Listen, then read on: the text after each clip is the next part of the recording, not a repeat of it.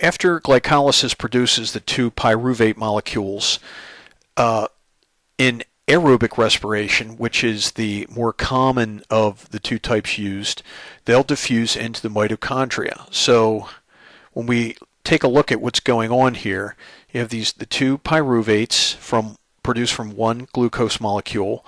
They diffuse through the outer membrane, through the inner membrane, and they'll end up in the inner matrix. That's where the chemical reactions take place that will turn these two pyruvates into two carbon molecules. So that's the detail that we're going to talk about. I'm going to remove the mitochondrial membranes just so it doesn't look visually cluttering.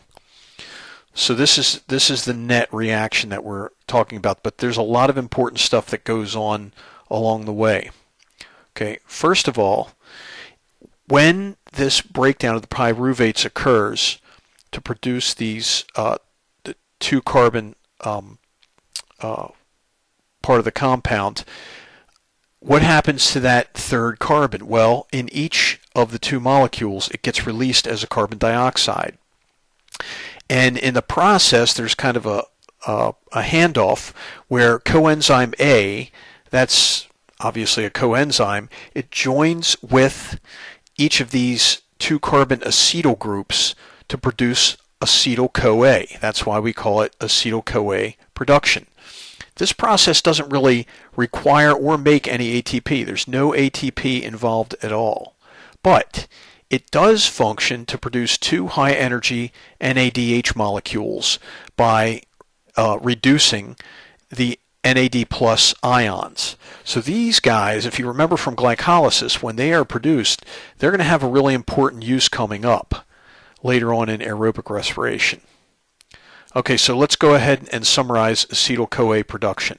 First, it happens in the inner matrix. Remember, when the pyruvate diffuse into the inner matrix, that's when the chemical reactions occur. No ATP is involved, but two NADHs are generated and two CO2s are released.